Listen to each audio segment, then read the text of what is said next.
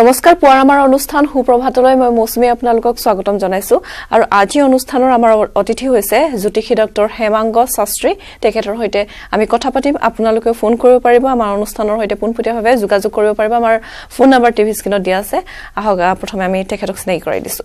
আপোনাক আমাৰ অনুষ্ঠানৰ মাজলৈ স্বাগতম জনাইছো ধন্যবাদ নমস্কাৰ আৰু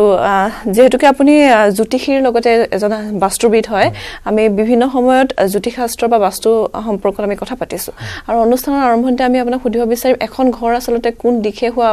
দৰকাৰ বা বিভিন্ন দিশত ঘৰ মুখ হয় কিছুমান দক্ষিণমুখীয়া বা কোৱা হয় যে পূবমুখীয়া ঘৰবোৰ বেছি ভাল কিন্তু সবেতো হেতু হেমতে প্লটটো লোৱা সুবিধা নহয় কিন্তু এই ক্ষেত্ৰত আপুনি কি ক'ব এনেকুৱা যে পূব মোৱা বা পূবমুখী বা উত্তৰ তেনেকুৱা একো কথা নাথাকে যে এনে নৰ্মেলি কি হয় যে পূব মুখৰ যদি ঘৰ হয় বা উত্তৰ মুখৰ যদি ঘৰ হয় তেনেহলে বাস্তুকে সজাবলৈ সহজ কিন্তু এতিয়া আমাৰ ইয়াতে যেনেকে যিকোনো মুখৰ হ'ব পাৰে আমাৰ ৰোডটো যিফালে থাকে সেইটো সাইডৰ প্লট বুলি কোৱা হয় ৰোডটো যদি ইষ্ট সাইডত হয় তেনেহলে east সাইডৰ plot east facing plot তো যদি ইষ্ট ফেসিং প্লট হয় তেনেহলে দেখা যায় যে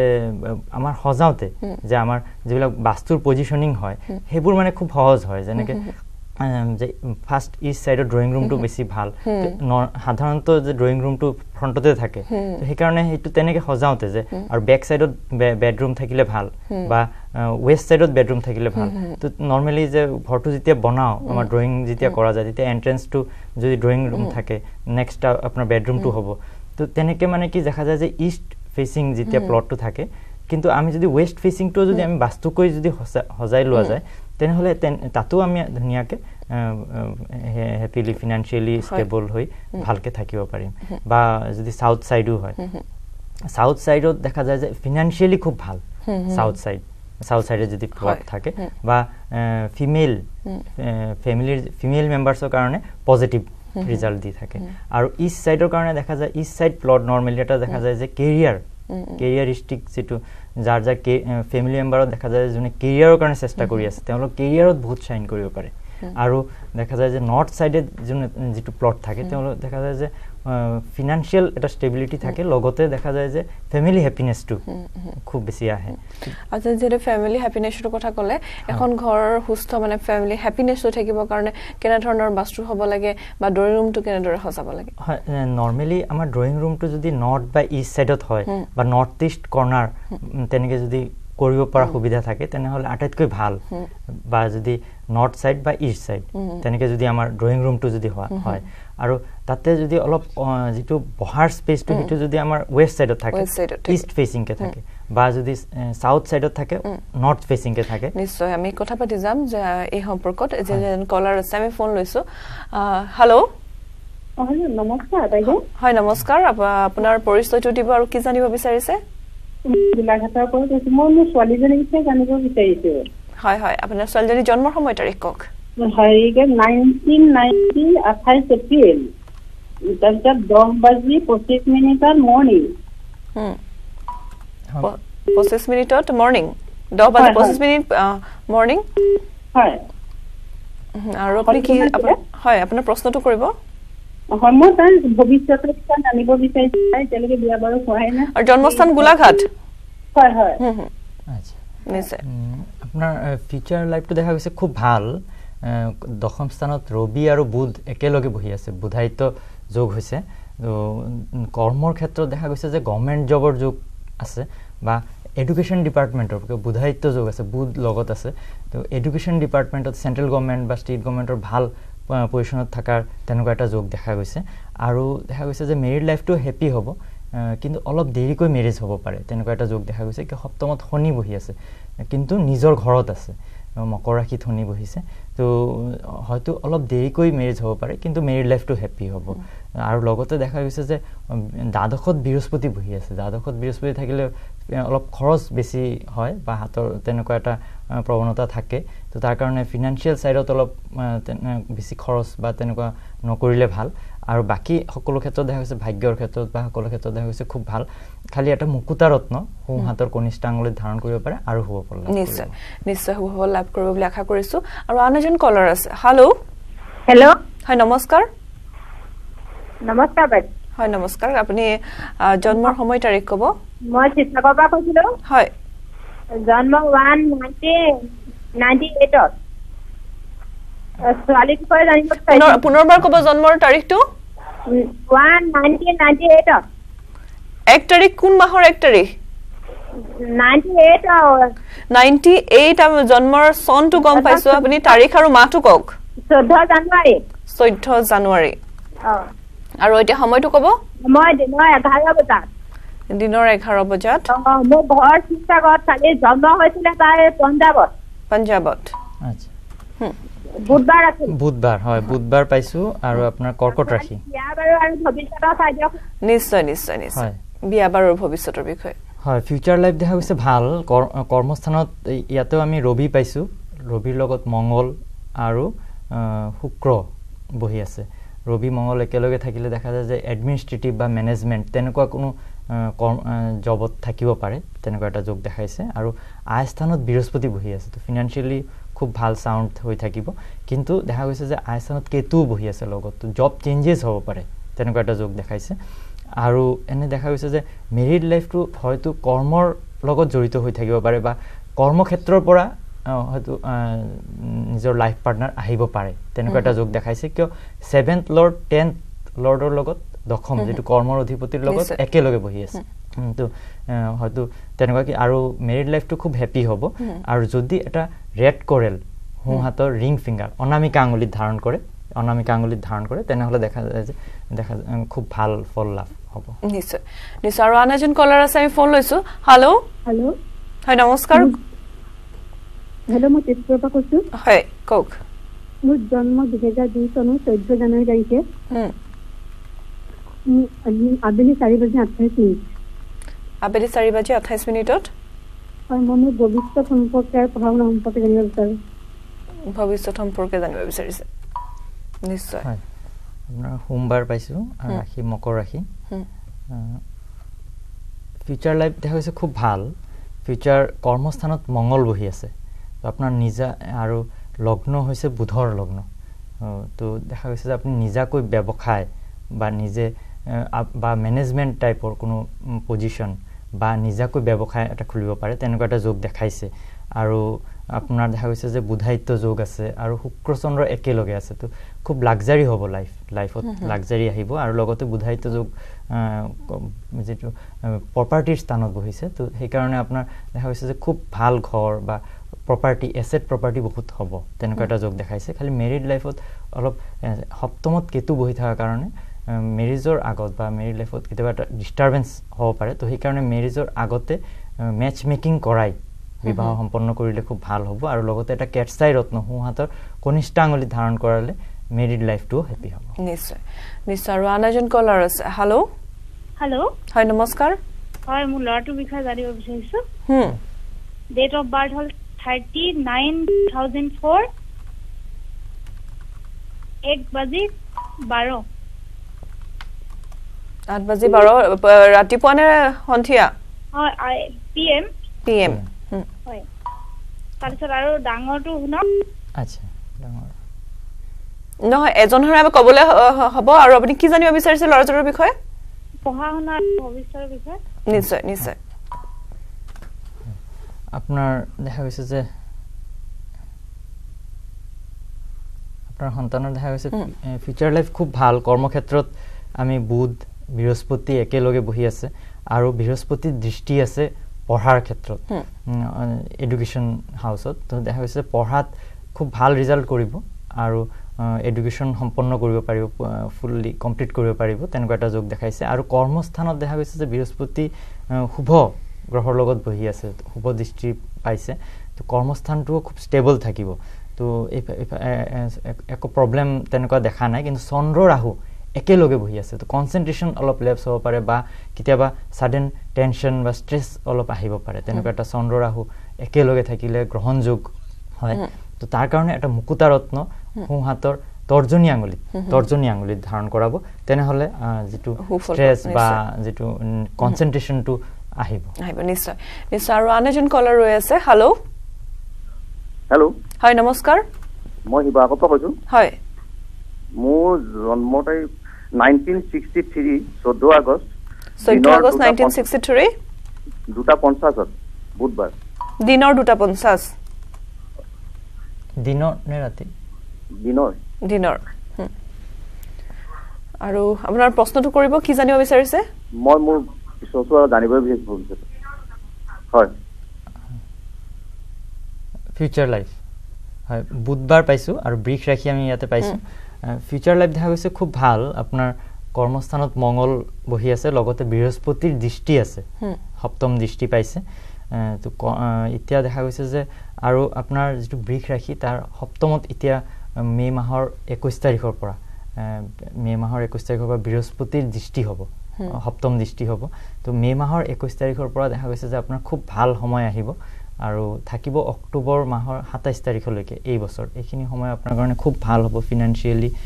ফ্যামিলি সাইড অল সকলো চাইৰ পিনে আপোনাৰ ভাল দেখা যায় আৰু আপোনাৰ দেখা গৈছে যে এতিয়া এই সময়ছোৱাত আপোনাৰ ভ্ৰমণৰো যোগ আহিব এটা খুব ভাল সময় আপোনাৰ আহি আছে আৰু ফিউচাৰ লাইফও দেখা গৈছে খুব ভাল কিয় আপোনাৰ বৃহস্পতিৰ দৃষ্টি কৰ্মস্থানত শুভ দৃষ্টি পাইছে আৰু লগতে মঙ্গল নিজে বহি আছে তো আপোনাৰ কৰ্মস্থানত দেখা গৈছে আৰু উন্নতি হোৱাৰ যোগ দেখাইছে নিশ্চয় হয় আৰু আনজন কলাৰ আছে আমি ফোন লৈছো হেল্ল হয় নমস্কাৰ মই মোৰ লৰাৰ বিষয়ে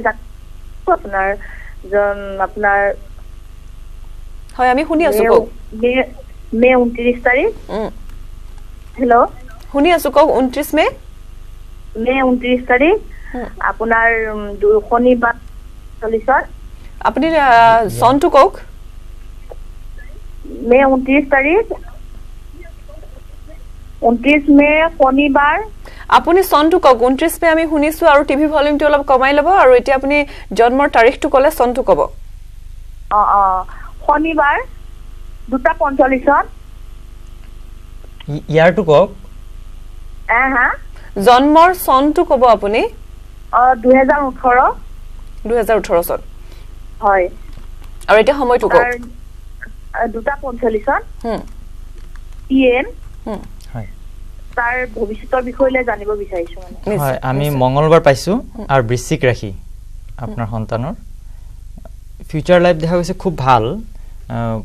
পঢ়াৰ ক্ষেত্ৰত দেখা গৈছে মঙ্গল বহি আছে আৰু কিন্তু কৰ্মস্থানত দেখা গৈছে ৰাহু বহি আছে হয়তো জন্মস্থানৰ পৰা দূৰত গৈ যদি কৰ্ম কৰে তেনেহলে দেখা যায় যে লাইফত বহুত বেছি উন্নতি কৰিব পাৰিব বা এনেকুৱা যোগ দেখাইছে যে হয়তো জন্মস্থানৰ পৰা দূৰত গৈ সেটেলমেন্ট হৈ যাব পাৰিব ফৰেন লাইন আছে তেনেকুৱা এটা যোগ দেখাইছে ফিউচাৰ এনে বাকি স্বাস্থ্যৰ ক্ষেত্ৰত দেখা গৈছে লগ্নৰ খুব ভাল শুভ গ্ৰহৰ দৃষ্টি আছে বুধায়িত্ব যোগ আছে শুক্ৰ চন্দ্ৰৰ দৃষ্টি বিনিময় আছে তো সকলো ক্ষেত্ৰত দেখা গৈছে যে ভাল লাইফত লাক্সাৰি আহিব এসেট প্ৰপাৰ্টি গুটেইখিনি হ'ব কেৰিয়াৰত উন্নতি হ'ব কিন্তু হয়তো জন্মস্থানৰ পৰা দূৰত গৈ সফলতা লাভ কৰিব আৰু তাতে হয়তো সেটেলমেন্ট হোৱাৰ যোগ তেনেকুৱা দেখাইছে আপোনাৰ সন্তানৰ আৰু ভৱিষ্যত জীৱন উজ্জ্বল যদি এখেতৰ এটা মুকুতা ৰত্ন এতিয়া সৰু হৈ আছে যেতিয়া 7 বছৰ বা 8 বছৰ বয়স হোৱাৰ পিছত এটা মুকুতা ৰত্ন ধাৰণ কৰিলে আৰু বেছি ভাল ফল লাভ কৰিব নিশ্চয় আৰু আনজন কলাৰ আছে আমি ফোন লৈছো হেল্ল নমস্কাৰ হয় নমস্কাৰ কোনে কৈছিল কৰ পৰা কৈছিল মই ডিব্ৰুগড়ৰ পৰা কৈছো হয় মোৰ বিষয় জানিব বিচাৰিছো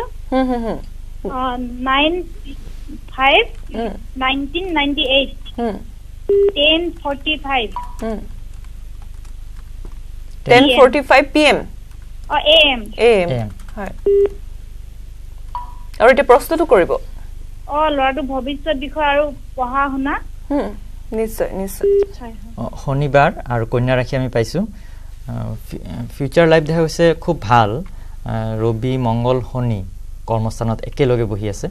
ৰবি উচ্চস্থ হৈছে কিন্তু শনি নিচস্থ হৈছে কৰ্মস্থানত লগতে মঙ্গল বহি আছে নিজৰ ঘৰত তো এটো এটা ৰাজযোগ হৈছে কিয় সক্ষেত্ৰী মঙ্গল নিজৰ ঘৰত আছে লগতে ৰবি উচ্চ হৈছে তুংগী হৈছে শনি নিচস্থ হৈছে তাৰমানে নিচস্থ গ্ৰহৰ ফলো পাব উচ্চ গ্ৰহৰ ফলো পাব আৰু লগতে ৰাজযোগৰ ফলো পাব নিচস্থ থাকা কাৰণে হয়তো প্ৰথম জীৱনত অলপ সফলতা লাভ কৰাত অলপ বাধা অনুভৱ কৰিব শনি নিচস্থ হোৱাৰ কাৰণে হয়তো 33 এজলৈকে খুব বেছি ভাল ফল নাপায় হয়তো অলপ স্ট্ৰাগল থাকিব লাইফত কিন্তু 33 এজৰ পৰা দেখা গৈছে যে 66 এজলৈকে তেওঁৰ কাৰণে ৰাজযোগৰ ফল পাব আৰু জীৱনত সকলো ক্ষেত্ৰত যিকোনো ক্ষেত্ৰতে যায় বা যি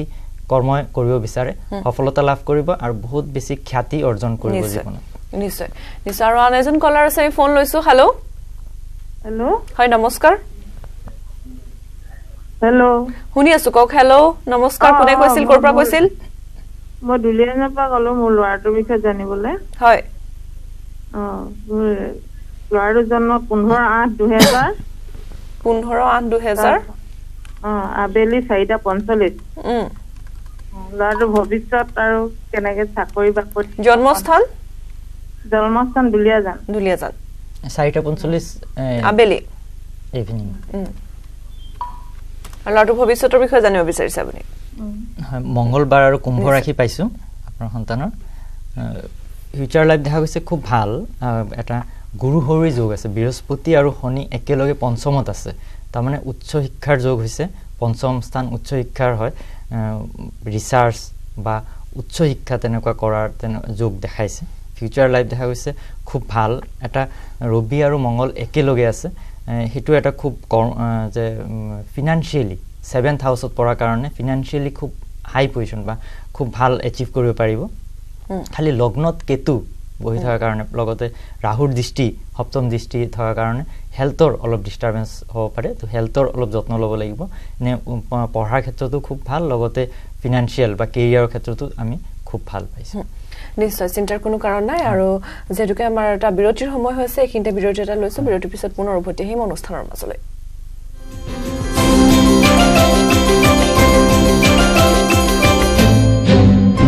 বিৰতিৰ পিছত পুনৰ উভতি আহিছো আমাৰ অনুষ্ঠানৰ মাজলৈ আমি অনুষ্ঠানৰ আৰম্ভণিতে যেহেতুকে আমি পাতি আছিলো বাস্তুৰ কথা এটা ড্ৰয়িং ৰুম কেনেকুৱা হ'ব লাগে নহয় জানো হয় ড্ৰয়িং ৰুম আমাৰ নৰ্মেলি নৰ্থ বা নৰ্থ ইষ্ট সাইডত যদি হয় তেনেহলে আটাইতকৈ ভাল আৰু লগতে ড্ৰয়িং ৰুমটো দেখা যায় যে এন্ট্ৰেন্সটো যদি নৰ্থ বা ইষ্ট সাইডত যদি হয় দুৱাৰটো তেনেহলে খুব ভাল ৰিজাল্ট আহে আৰু লগতে যদি ইষ্ট সাইডত যদি নৰ্থ কৰ্নাৰত যদি এন্ট্ৰেন্সটো হয় তেনেহলে কেৰিয়াৰৰ ক্ষেত্ৰত দেখা যায় যে খুব ভাল আৰু লগতে ফেম পপুলাৰিটি মান সন্মান অক্ষুত হৈ থাকে আৰু খুব ভাল কেৰিয়াৰৰ ক্ষেত্ৰত বা নেক্সট জেনেৰেশ্যনৰ কাৰণে যোনে কেৰিয়াৰত বা পঢ়া শুনা কৰি আছে সেই ফেমিলিত তেওঁলোকৰ কাৰণে খুব ভাল ৰিজাল্ট আহে আৰু দেখা যায় যে যদি নৰ্থ সাইডত যদি এন্ট্ৰেন্সটো থাকে তেনেহলে দেখা যায় যে ফিনান্সিয়াল ক্ষেত্ৰত বা ফেমিলি সাইডত দেখা যায় যে খুব ভাল ৰিজাল্ট আহে আৰু ইন কেস যে আমাৰ অলৱেজ যে নৰ্থ ইষ্ট কৰ্নাৰত বা নৰ্থ সাইডত বা ইষ্ট সাইডত হয়তো নহবও পাৰে আমাৰ ড্ৰয়িং ৰুমটো তেনেকুৱা ক্ষেত্ৰত আমি যদি সাউথ ইষ্ট কৰ্নাৰত যদি ড্ৰয়িং ৰুম হৈ যায় ইন কেস তেনেহলে আমি কেতিয়াও সাউথৰ সাইডত যিটো ড্ৰয়িং ৰুম হ'ব তাৰ সাউথ ইষ্ট কৰ্নাৰত কেতিয়াও এন্ট্ৰেন্স দিব নালাগে কিয় সাউথ ইষ্ট সাইডত যদি আমি এন্ট্ৰেন্স দিওঁ তেনেহলে আমাৰ অগ্নি কোণ হয় সাউথ ইষ্ট অগ্নিকোণ হয় নিশ্চয় হেতু আমি তাৰ প্ৰতিকাৰ কি কৰিব লাগিব যদি দিয়া হয় সেই বিষয়ে কথা পাতিম এজন কলাৰ আছে আমি ফোন লৈছো হেল্ল' হেল্ল' হয় নমস্কাৰ হয় মই দুলিয়াজনৰ পৰা কৈছিলো হয় মই ল'ৰাটোৰ বিষয়ে জানিবলৈ বিচাৰিছিলো ল'ৰাটো 17 তাৰিখ 10 মাহ 1997 শুক্ৰবাৰ আৰু জন্মৰ সময়টো 9:50 PM 9:50 PM আৰু জন্মস্থান ডিব্ৰুগড় কি জানিব বিচাৰিছিল আপুনি তাৰ পঢ়া শুনা আৰু ভৱিষ্যতৰ কি হ'ব চাকৰি বাকৰিৰ বিষয়ে জানিবলৈ বিচাৰিছিলো শুক্ৰবাৰ মেঘ ৰাশি পাইছো আমি কৰ্মক্ষেত্ৰত দেখা গৈছে যে অলপ দেৰিকৈ উন্নতি হ'ব পাৰে কিয় শনি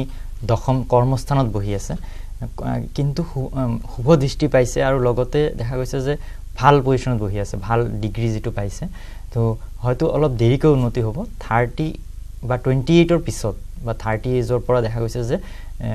খুব ভাল এটা পজিশন লাভ কৰিব কিন্তু তাৰ আগত অলপ স্ট্ৰাগল থাকিব পাৰে লাইফত কৰ্মস্থানত আৰু এনে দেখা গৈছে যে ৰবি আৰু বুধ একেলগে বহি আছে বুধায়িত্ব যোগ হৈছে পঞ্চমত এটা এটা শুভ যোগ হৈছে কিন্তু ৰবি তুলা ৰাশিত বহা কাৰণে নিচস্ত হৈছে নিচস্ত হোৱাৰ কাৰণে ৰবিৰ কাৰণে এটা মন্ত্ৰ ওম ৰিং ৰিং সূৰ্যায় এই মন্ত্ৰটো যদি জপ কৰে সানডে মৰ্নিং বা এটা ৰুবি ৰত্ন হুহাতৰ অনামিকা আঙুলিত তামেৰে যদি ধাৰণ কৰে তেনেহলে যিখিনি ৰবিৰ যিখিনি অশুভ প্ৰভাৱ আছে সেইখিনি আঁতৰিব আৰু কেৰিয়াৰত সফলতা লাভ কৰিব নাম যক খ্যাতি গুটেইখিনি অৰ্জন কৰিব নিশ্চয় নিশ্চয় আৰু আনজন কলাৰ আছে হেল্ল হেল্ল হয় নমস্কাৰ নমস্কাৰ কৰপৰা কৈছিল আপুনি মই সাবুৱাৰ পৰা কৈছিলো হয় আপুনি কি জানিব বিচাৰিছে মোৰ ৰাজনৰ ভৱিষ্যতটো জানিব বিচাৰিছিলো জন্মৰ সময় তাৰিখ কব জন্ম 2014 চনৰ 21 ফেব্ৰুৱাৰী দিনৰ 1:20 দিনৰ 1:20 আৰু জন্মস্থান Dibrugarh medical college Dibrugarh medical college নিশ্চয় ভৱিষ্যত জীৱনৰ বিষয়ে জানিব বিচাৰিছে নহয় জানো হয় আমি তুলা ৰাখি পাইছো আপোনাৰ সন্তানৰ ফিউচাৰ লাইফ দেখা গৈছে খুব ভাল লগ্নত বৃহস্পতি আছে শনি ৰাহু শনি উচ্চস্থ হৈছে তুংগী হৈছে তুলা ৰাখিত শনি বহি আছে তুংগী হৈছে তো অলপ দেৰিকৈ উন্নতি হলেও খুব হাই পজিশন লাভ কৰিব আৰু লগতে শনি তুংগী হৈ দশম স্থান আৰু নৱম স্থানৰ লগত এটা যোগ কাৰক হৈছে তো হয়তো পলিটিক্সতো যাব পাৰে কি শনি মাস পিপলৰ যোগ হয় তো তেওঁলোকৰ লগত জড়িত হৈ এটা পজিশন লাভ কৰা এই যোগটো যোগ কাৰক হৈছে তো সেই কাৰণে দেখা গৈছে যে পলিটিক্যাল ফিল্ডত তেওঁ নাম খ্যাতি অৰ্জন কৰিব পাৰে খালি এটা কি যে চন্দ্ৰ ৰাহুযুক্ত হোৱা কাৰণে এটা মুক্তা ৰত্ন ধাৰণ কৰাব যেতিয়া 10 বছৰ পূৰ্ণ হৈ যায় 10 বছৰ হোৱাৰ পিছত এটা মুক্তা ৰত্ন ধাৰণ কৰাব শুভ ফল লাভ তেনেদৰে কৰিলে শুভ ফল লাভ কৰিব আৰু আনজন কলাৰ আছে ফোন লৈছো হেল্ল হেল্ল হয় নমস্কাৰ নমস্কাৰ মই গুৱাহাটীৰ পৰা কৈছো মোৰ ল'ৰাটোৰ চাকৰি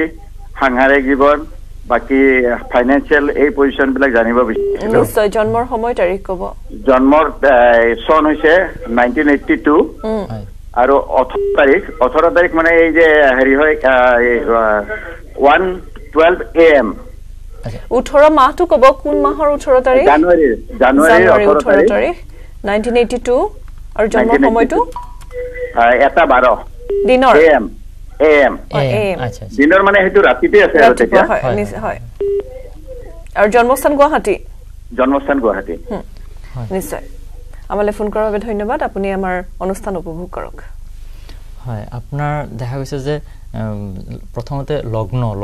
যেটো হেলথ স্বাস্থ্য খুব ভাল থাকিব বৃহস্পতি চন্দ্ৰ একেলগে আছে আৰু বৃহস্পতি চন্দ্ৰ একেলগে থাকিলে গজকেশৰী যোগ হয় সমাজত ৰেসপেক্টেবল পজিশন এটা লাভ কৰিব পাৰিব আৰু লগতে দেখা গৈছে যে ৰবি আৰু বুধ একেলগে বহি আছে চতুৰ্থ স্থানত সপ্তম দৃষ্টি কৰিছে কৰ্মস্থানত তাৰ মানে গভৰ্নমেন্ট জব বা এটা ভাল পজিশন হোৱাৰ এটা যোগ কৰ্মত এটা হাই পজিশন লাভ কৰাৰ এনেকুৱা এটা যোগ দেখাইছে খালি ভাগ্য স্থানত ৰাহু বহি থকাৰ কাৰণে হয়তো লাক ফ্লাকচুৱেট হ'ব পাৰে কেতিয়াবা খুব ভাল কেতিয়াবা অলপ ডিস্টাৰবেন্স তেনেকুৱা এটা যোগ হ'ব পাৰে তাৰ কাৰণে এটা গোমেদ ৰত্ন হুহাতৰ মাজৰ আঙুলিত ধাৰণ কৰাব শুভ ফল লাভ কৰিব নিশ্চয় আৰু আমি কথা পাতি আছো যেহেতুকে হেৰি আপুনি কৈ আছিলে যে যদি সাউথ ডাইৰেকশনত আমাৰ এন্ট্ৰেন্স হয় সাউথ ডাইৰেকশনত এন্ট্ৰেন্স হৈ যদি সাউথৰ যেটো ইষ্ট কৰ্নাৰ হয় সাউথ ইষ্ট কৰ্নাৰ তাতে যদি এন্ট্ৰেন্স হৈ যায় আৰু যেটো মেইন আমাৰ যেটো ড্ৰয়িং ৰুম থাকে তেনেকুৱা ক্ষেত্ৰত দেখা যায় যে ফ্যামিলিত খুব বেছি স্ট্ৰেস আহে বা ফ্যামিলি মেম্বাৰ্ছৰ ভিতৰত এটা ডিস্টাৰবেন্স ক্ৰিয়েট হৈ থাকে মাজে মাজে বা হয়তো সমাজতো বা কেৰিয়াৰৰ ক্ষেত্ৰতো দেখা যায় যে অলপ যত কৰ্মস্থানত ডিস্টাৰবেন্স ফেস কৰিব পাৰে মানুহৰ লগত অলপ মতবিৰোধ হ'ব পাৰে আৰু হেতু যদি কৰা থাকে তেতিয়াহলে প্ৰতিকাৰ কি হিচাপে ল'ব পাৰে ফাৰ্স্ট যদি পসিবল হয় তেনেহলে এন্ট্ৰেন্সটো যদি মুভ কৰি যদি অলপ ওয়েস্ট সাইডত লৈ যাব পাৰে অগ্নিকোণৰ পৰা অলপ আতৰাই লৈ যাব পাৰে বা যদি অলপ নৰ্থ সাইডত লৈ যাব পাৰে যাতে অগ্নিকোণৰ পৰা অলপ সাইড হৈ যায় তেনেকুৱা যদি কৰিব পাৰে তেনেহলে সম্ভৱ হয় যদি তেনেহলেও এটা প্ৰতিকাৰ হয় আৰু যদি তেনেকুৱা প্ৰতিকাৰ যদি নাথাকে তেনেহলে হি নৰ্থ সাউথ ইষ্ট কৰ্নাৰত বেম্বু যেটো দুটা তেনেকে ৰঙা কাপোৰেৰে মেৰাই নৰ্থ সাউথ ইষ্ট কৰ্নাৰত যদি লগাই থয় আৰু লগতে এটা বাস্তু যন্ত্ৰ ঘৰৰ মেইন গোটেই ঘৰৰ যেটো নৰ্থ ইষ্ট কৰ্নাৰ থাকে ইখান কোণ বুলি কয় তাত যদি এটা বাস্তু যন্ত্ৰ লগাই থয় তেনেহলে এটা সুফল পায় আমি পৰৱৰ্তী অনুষ্ঠানৰ এই বিষয়ে কথা পাতিম ভালদৰে কিন্তু যেহেতুকে সময় হৈছে এতিয়া অনুষ্ঠানৰ পৰা বিদায় লোৱাৰ গতিকে এইখিনিতে বিদায় ল'ব লাগিব আপোনাক ধন্যবাদ জ্ঞাপন কৰিছো আৰু ইয়াৰ লগে লগে আজি অনুষ্ঠানৰ পৰা বিদায় লৈছো নমস্কাৰ